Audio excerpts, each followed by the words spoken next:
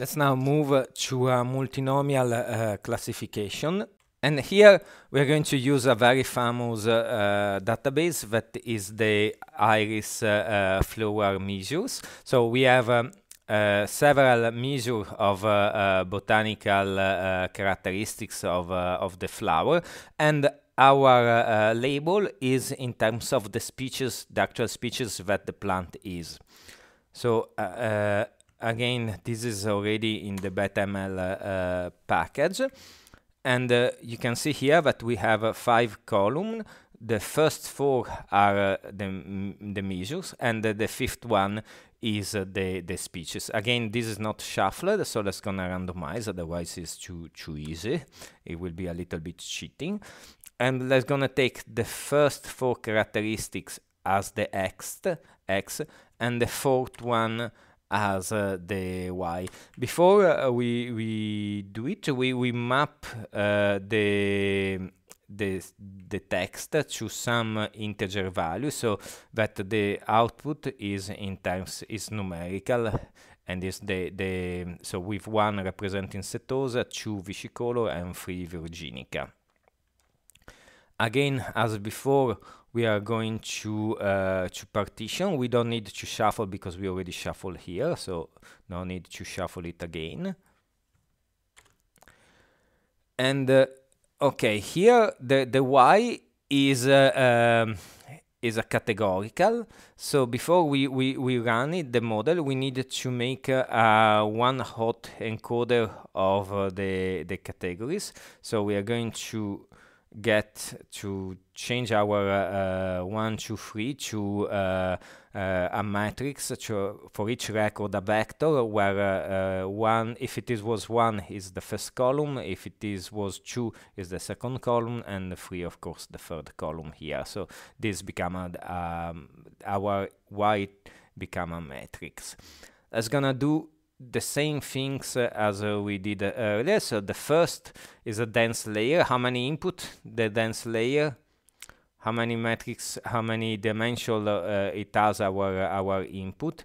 Our input has 4 dimensions. So the first will be a 4 network for 4 nodes, and we take 10 as intermediate, as the nodes of the hidden layers, and we use ReLU. Then our output, how many dimension it is? Our output is 3 dimensions, because it can be any of this column. So the last layer will need to have 3 columns, and in case of multinomial classifications, the last layer is called the vector function layer, because it take and process this activation function that for multiclass is the softmax. So the softmax is functions that transform a vector in a vector in a PDF, in a probability density probability mass function, because it is discrete. So it transforms a vector in a probability that sum to n and with all non-negative numbers. And these functions, normally the active action function is applied to each nodes individually of the layer. Well, here with the vector function layer, it is applied to all the nodes at the same times. So here we have our dense layer, but our hidden layer, but need to have 10 as input, and here need to have already the number of nodes in output, because this vector function layer doesn't change the dimensionality with respect to the previous layer. So here we already have to have the number of nodes in output as the number of dimension in output. And finally, we make our network, and we specify, because we could also use, it doesn't change nothing, we could also use the squared cost function, but in more typically is used the cross entropy, that is a logarithmic functions, and we give it a name. So here we use cross entropy, we are not using the squared cost. And finally we can train the model. We are trained, so often is nicely to scale when they are not scaled already, to scale the input. So here we are training the model by first scaling the x, and we give as the y, our label, the one-hot encoded matrix.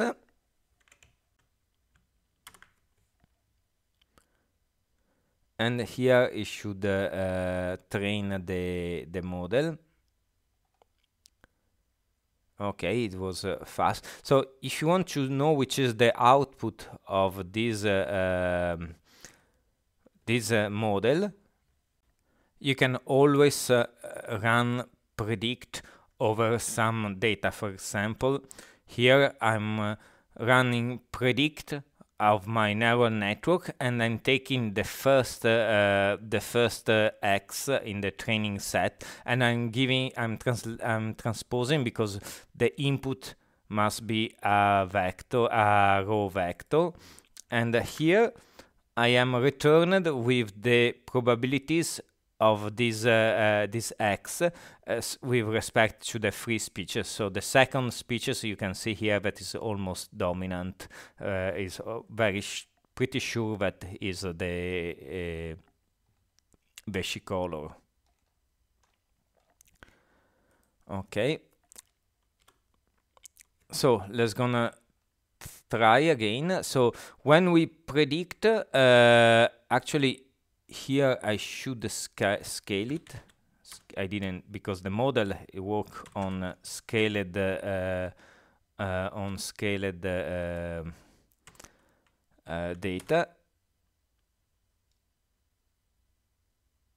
and I have a completely different result. So I was little bit wrong. I should have run this one, because the model is has been trained over scaled data, so as well I should scale it. Actually here there is another problem, but scale work and create some scale to 0 mean and 1 standard deviations, but the way it has been scaled, it depends on the data. So here scaling on only one data, you risk to scale using different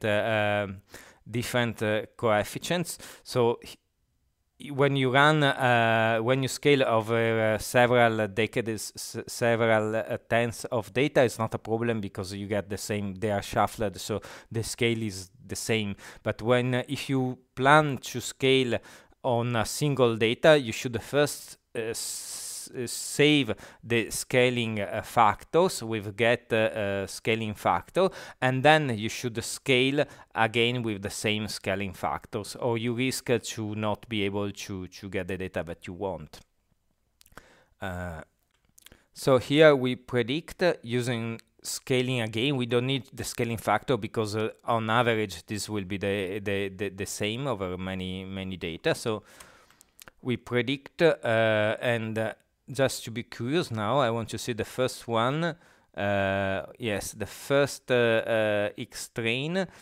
You can see that I have a very different results than the one I have here. So again, I don't know if I has been clear.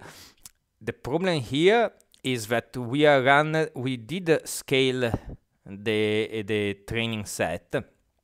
To scale the training sets, at the end we are going to use some scaling factors. It's a linear scaling, but still I have some coefficient of scaling.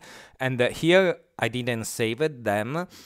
But when I apply here scale to a single records, of course the scaling factors that I will apply may be completely different than the one that has been employed here. So if I if I wanted to do things correct here, I should have, instead of scaling here, I should have getting the scaling factor, saving them, scaling, transforming with these specific scaling factors, and as well use the same scaling factors to transform here. If I have several, many data, on average, the scaling factors doesn't change, and so I don't need to employ specifically to be explicit and using the scaling factors. So here is the same for wide test for So I compute the accuracy for the train is very good. So and here again I'm gonna give you some optional parameters. So by default I didn't have to specify this one, they are the default. But what are these? Well, here we are doing a classification where we know the labels. So we already have the labels that one is Setosa, 2 is Vescicolor, 3 is Virginica.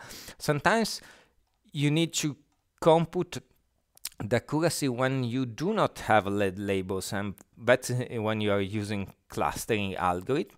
And so this in your labels, it allow you, is very nice because I don't know other libraries that have this one.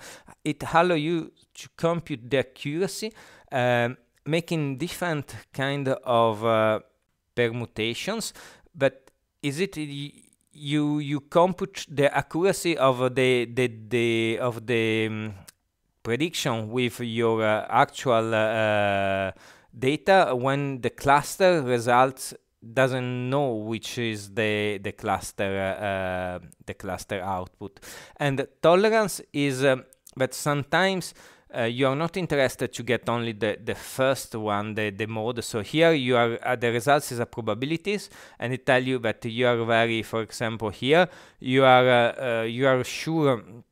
You're not very sure which is the first one. You are giving a little bit more weight here, but it could be also this one. But here you say really is not the third one. This one is definitely is not this one. Sometimes you are interested to get the one have the highest probability, but sometimes you are in a situation depending on your task where you are happy to having the first two highly ranked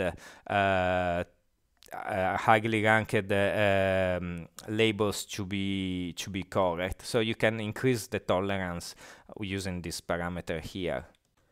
To be precise, these ignored labels here is useful when you are running unsupervised algorithm, but you are actually testing them in a situation where you do actually have the labels. So you are testing a clustering algorithm, and then you compare with the true labels to see if your clustering algorithm has been able to recognize the structure in your data. But of course, the clustering algorithm assign the labels randomly.